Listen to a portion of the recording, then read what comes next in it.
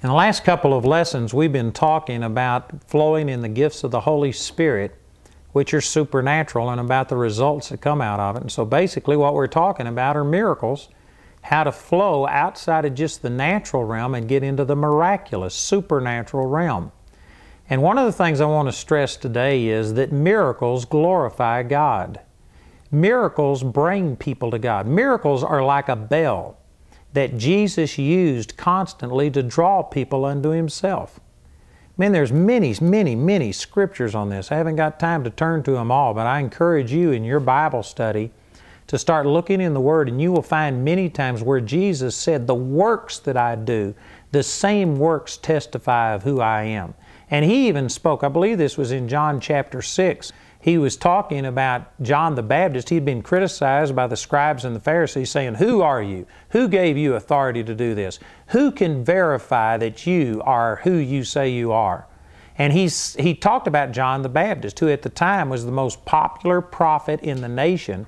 And the entire nation had basically embraced John the Baptist as being a godly man.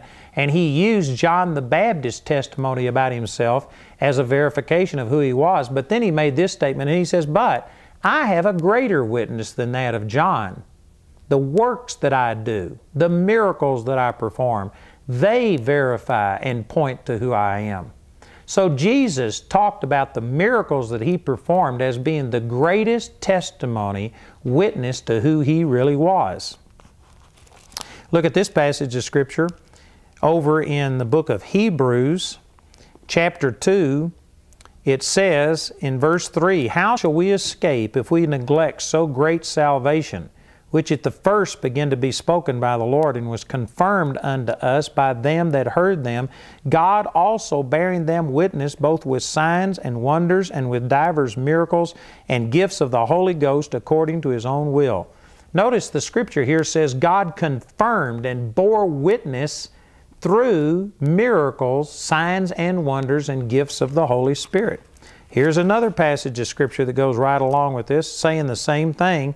In Mark chapter 16, it says in verse 19, "So after that the Lord had spoken unto them, He was received up into heaven, and sat on the right hand of God. And they went forth and preached everywhere, the Lord working with them, and confirming the word with signs following." Miracles, signs, wonders were used to confirm the Word. Now, if Jesus, who was God, manifest in flesh and was perfect, if He needed His message confirmed in physical, tangible ways, and if the first century disciples needed their message confirmed, then I think it's the height of arrogance for us to think that we can just speak the Word and not see it confirmed by miracles. Miracles are a natural part of the true preaching of the gospel. You know, there's a man named T.L. Osborne who is a very famous minister, and he's ministered overseas and has seen people come to the Lord in the millions, has been very effective. But when he first went on the mission field, I'm not sure the exact country, I believe it was India, but he went to a foreign culture like that, and he was over there for 6 months or a year with virtually no results whatsoever. And he was so disheartened over it. And it was just destroying him. He remembered one time talking to someone and trying to teach them about the things of God. And he pulled out his Bible and began to start quoting Scripture. And the person just stopped him and says, "Wait a minute. What makes your little book any better than my book?" And he pulled out his Quran. And he says, "I've got the Quran. Why should I believe your Bible?" And T.L. Osborne didn't know how to convince him. And he actually left the mission field after 6 months or a year, came back to the United States, and felt like a failure. And he was praying and asking God, and the Lord gave him this key. And He says, you have to see the Word of God confirmed with signs and wonders to get people's attention. And T.L. Osborne began to seek the Lord, felt like God gave him a ministry of healing, went back and, like I said, has seen millions and millions of people converted to Christianity, because now he not only preaches the Word, but he demonstrates it with the power of the Holy Spirit. And this exact same thing was done by Jesus. Over here in the 2nd chapter of the book of Acts is an instance where Jesus was at Peter's house, And the multitudes, the crowds, all of the scribes and the Pharisees and all of these people, there were so many that they crowded the house and blocked the door. And there was a person who was sick of the palsy. He was paralyzed, and 4 people were carrying him on a cot. And they came and they couldn't get into the house because there were so many people. So what they did was go up on top of the house and they began to take off the tiles. They broke through the roof, and they literally took this man on a cot and led him down in front of all of these people. And when Jesus saw this, here's in Mark chapter 2,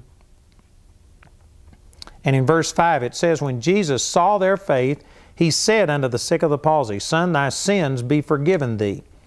But there were certain of the scribes sitting there and reasoning in their hearts, Why doth this man thus speak blasphemies? Who can forgive sins but God only? And immediately when Jesus perceived in His Spirit that they so reasoned within themselves. See, this is one of the gifts of the Spirit, a word of knowledge, like we talked about last time. He said unto them, Why reason ye these things in your heart? Whether it is easier to say to the sick of the palsy, Thy sins be forgiven thee, or to say, Arise, take up thy bed and walk. Now, which is the easiest to say? Well, they're both impossible to do. It's impossible for a man to forgive a man's sins. Only God can do that. And it's impossible for a man to speak to the palsy and see him healed. So they're both impossible. But as far as saying, it's actually easier to say, your sins be forgiven, because there's no physical proof as to whether that happened or not. But when you say to a sick person, you're healed, rise up and walk, well, then it either works or it doesn't work. So as far, his question is, which is hardest to say? Your sins are forgiven, or to say, rise up and walk? Well, just from a human standpoint, it's harder to say, rise up and walk, because immediately we're going to see whether that word came to pass. So what Jesus did, He did the harder of the two things to say, proving that if you can do the greater, then you can do the less. If you could jump 10 feet, you can certainly jump 1 foot. But if you can't do that which is least, you can't do that which is greatest. If you can do that which is greatest, then you could certainly do that which is least. So what He did was heal the man to show them that He had power to forgive sins. So this is what He said in verse 9. Whether it is easier to say to the sick of the palsy, Thy sins be forgiven thee, or to say, Arise, take up thy bed and walk. But that you may know that the Son of Man hath power on earth to forgive sins, He said to the sick of the palsy, I say unto thee, Arise, take up thy bed, and go thy way into thine house. Jesus said very clearly that the reason He did this miracle was so that they would know that He had power to forgive sins. One of the reasons that more people haven't turned to the Lord today is because there's not enough people demonstrating His power and using it to prove that if God can heal bodies and do these things, then He can also forgive sins. You know, I heard a testimony by a man on a tape today who came to me. It's a very long story, but he had a bullet in his back that was pressing against his spine, and this bullet was where you couldn't see the bullet, but you could see the bump on the skin. It was right up against his spine. There was terrible pain, and he was unable to walk and get around properly. And he showed this to me before the service. After the service, I called him forward, prayed with him, and this bullet moved about 3/4 of an inch. He now has MRIs and x-rays to prove it. But his statement on this tape was that when that bullet moved 3/4 of an inch, he said while everybody else went to sleep that night, he laid there and thought, a God who can move that bullet that men could not move because it was right against the spine, it could have paralyzed him so they couldn't operate on it. He says if God could move that bullet, then he needed to learn more about that God. And that's what caused that man to start seeking the Lord. And that's the reason that God does miracles today. Miracles glorify God. It says it this way, Matthew chapter 9, verse 8, but when the multitude saw it, talking about this miracle of the man who was let down through the roof and the way that he was healed and got up and walked, it says when the multitude saw it, they marveled and glorified God, which had given such power unto men. Some people will tell you that miracles are of the devil, but it's not true. Miracles glorify God. They draw people to God. If miracles were of the devil, then it seems like that in the bars and strip joints, you'd be seeing people get healed and blind eyes open and deaf ears open.